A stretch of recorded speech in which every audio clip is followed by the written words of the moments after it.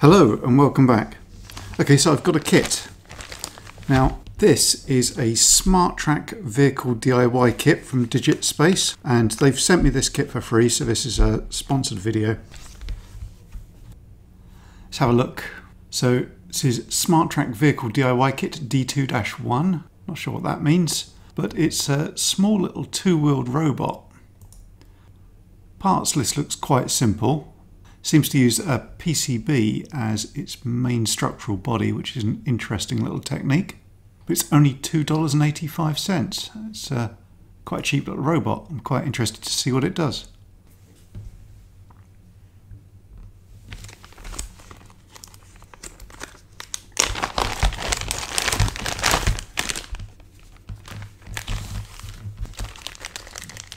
Two screws, two motors. So they have like a elastic strap that holds them to the gearbox.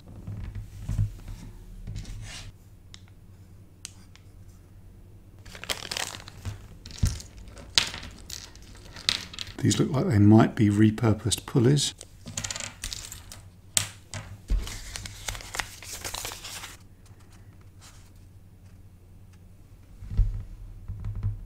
Okay, so the instructions are in Chinese and not very extensive. Let's see if we can work out what to do. So we've got 4 values of resistor, a couple of clear LEDs. These look like LDRs, light dependent resistors. Bolt of some kind. Chip with a socket. 2 potentiometers. A couple of transistor-like devices. Can't see what they are.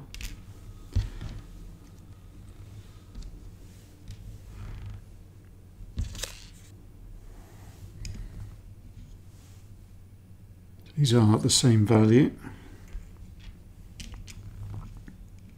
LM393. Okay, so this is interesting. I thought maybe this chip was going to be a microcontroller. It is actually an analog comparator. So my guess is there's some kind of reflective light pickup with the LEDs and the LDRs that's then fed into the comparator to then drive the motors. So it will follow a track or something. That's kind of cool.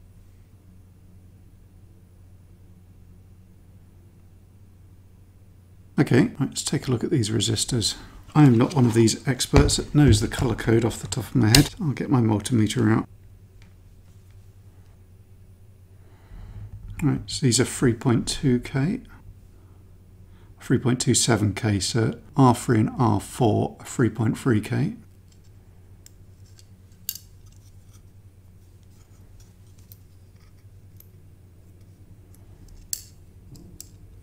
Right, 7 and 8 are 1K, which is indeed those.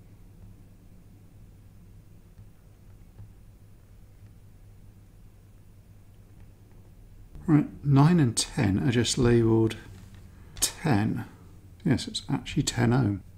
Very low resistance.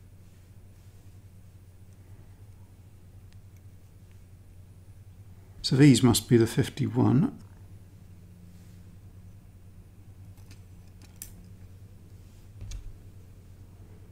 Right, so that's all the resistors.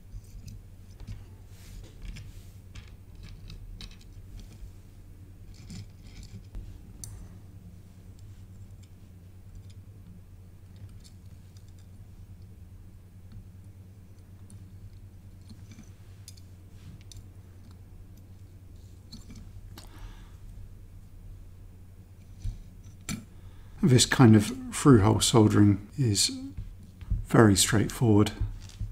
It's an absolute joy to do, to be honest, compared to some of the surface mount stuff I've been attempting recently.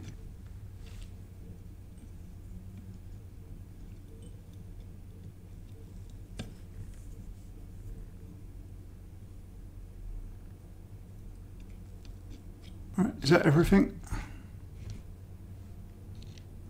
Looks good.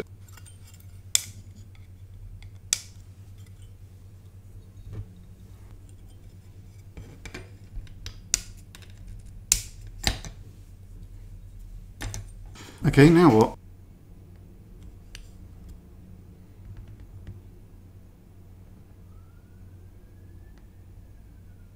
Now with this board, one thing to be very careful of is the wiring on the board is actually, looks like it's been done symmetrical. So the LEDs are 180 degrees different. Transistors are the same way around though.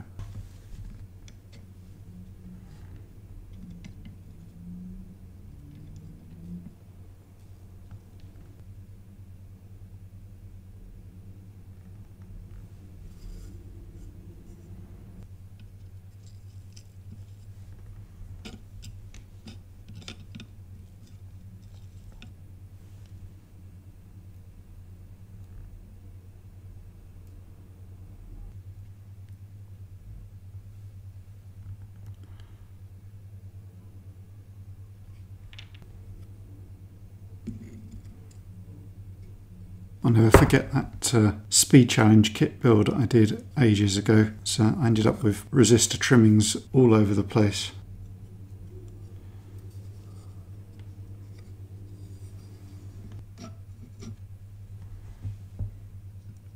Now so far this has been quite easy to solder. And whilst the documentation is fairly impenetrable, the circuit diagram has been useful in trying to decode a couple of bits.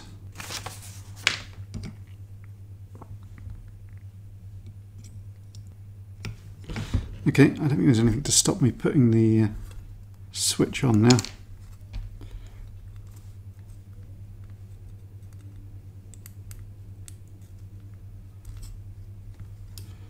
Okay, so I believe these LEDs and the LDRs face downwards.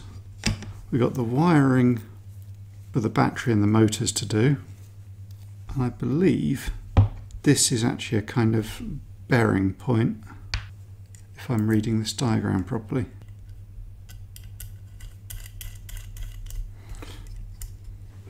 Okay, to work out what to do with these LEDs now. Now, looking at the picture on the website, I don't think these go flush. I doubt these do either.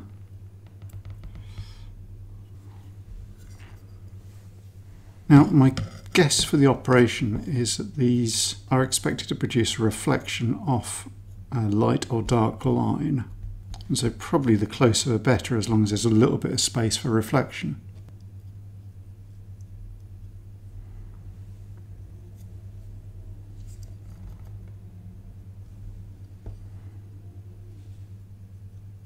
I'm going to try and hold these very slightly under tension for the first wire.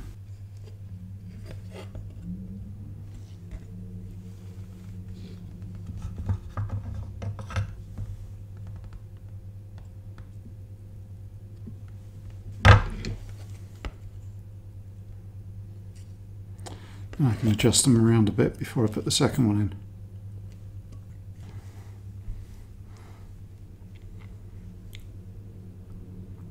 Wires on these LDRs were quite crumpled.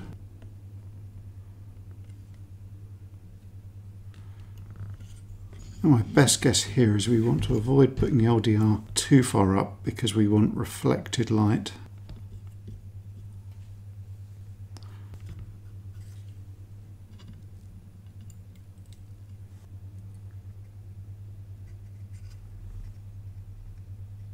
Because now I'm worried I've made a terrible mistake on the ordering of these components because I've got the motors to go.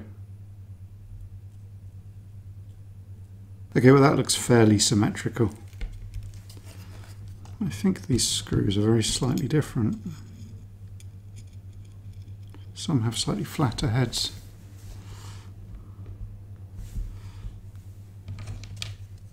Okay, well I've got no idea which way around these motors go, or the wires on the motor.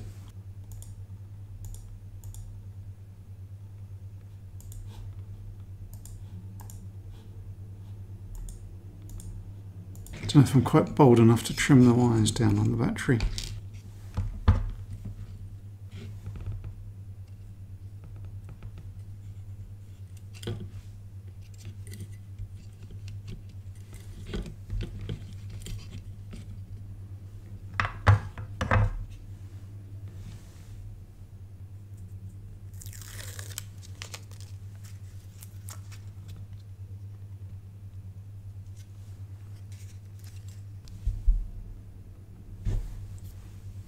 I can't believe something that runs off two 1.5 volt batteries quite needs this thickness of wire.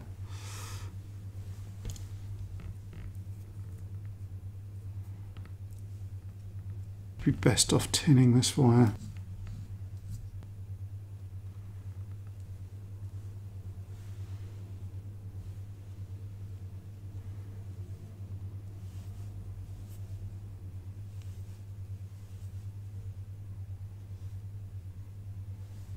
Okay, these contacts aren't taking solder terribly well.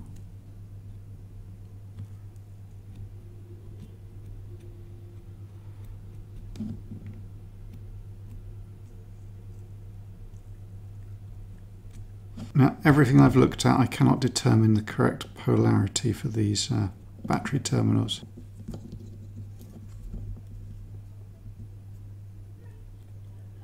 Also assume that it's going to be pretty obvious if I get it wrong.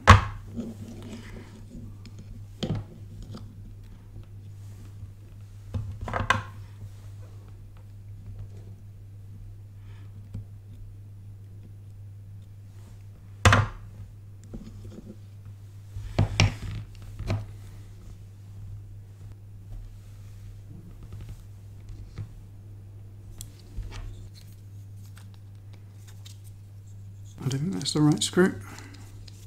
Must be the one with the more rounded top.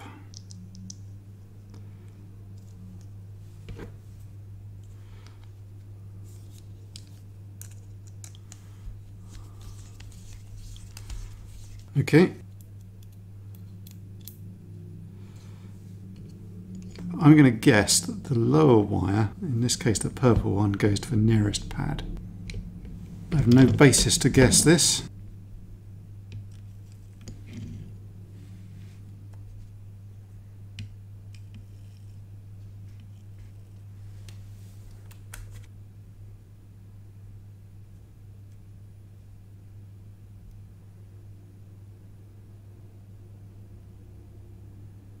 Maybe I should be taking the right hand one to a common pin, in which case it would be the blue that goes to that pad.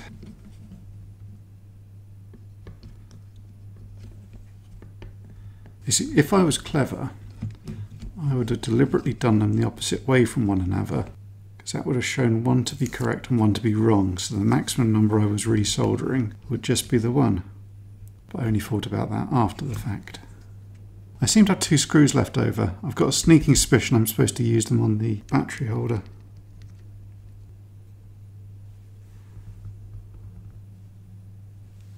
I've got to find some batteries.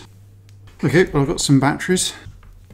If I'm interpreting the function of this properly,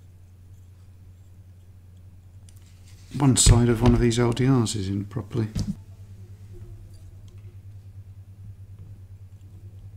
If this wheel were to drive forward, it turns. So I suspect it's looking for a dark line.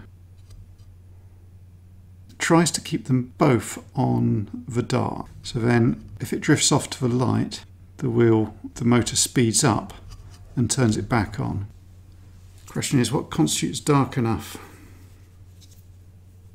And is that wide enough? Right, let's give it some power and see what happens.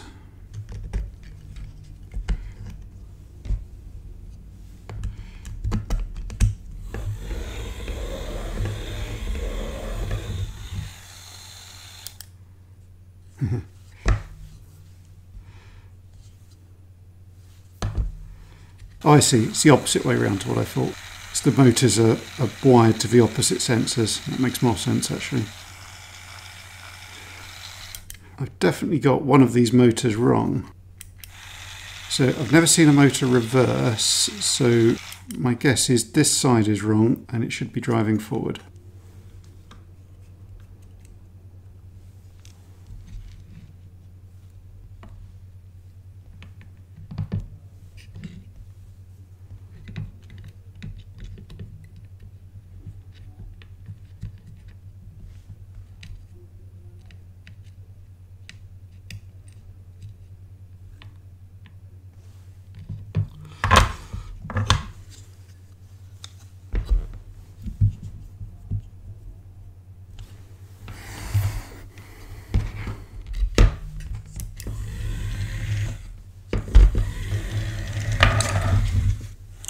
Okay, that shows a bit of promise.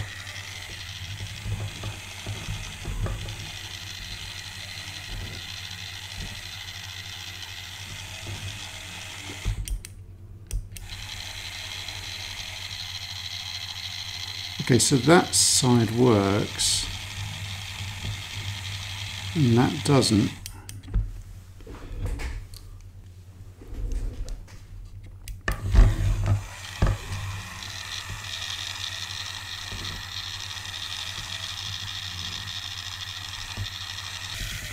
Well, that looks quite promising. Now what I'm going to do now is go and take this somewhere with a bit more space and see if I can make it do something a bit more interesting.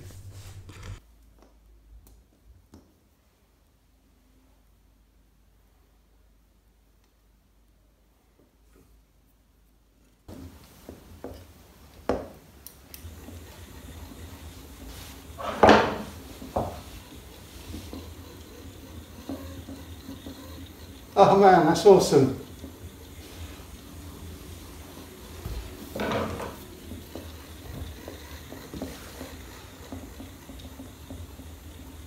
I thought I was going to have to end up tuning those pots a bit more, but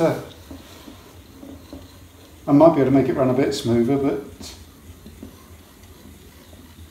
that's awesome.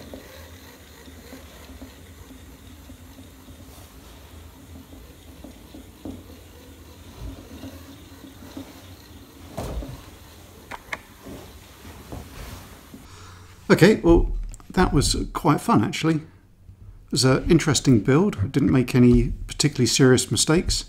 The only real complexity was not being sure which way around the wires went on the motors, but that was easy enough to solve. I was expecting I'd need to do more tuning, but really and truly just kind of holding it over the line and getting it to the point where the motors would spin conditionally on where the line was all you needed. I think maybe if you tune the thickness of the line and got these exactly right, you might be able to make it go around a loop a bit smoother. Since it goes straight forward without the black line, you might even be able to make like a figure of 8 or something by just leaving a gap in the middle. That might take a bit of care though. Be interesting to give it a try sometime. A link to Digitspace and the kit itself is on the description, but I hope you found this interesting. Thanks a lot for watching, and I will see you again soon. Goodbye.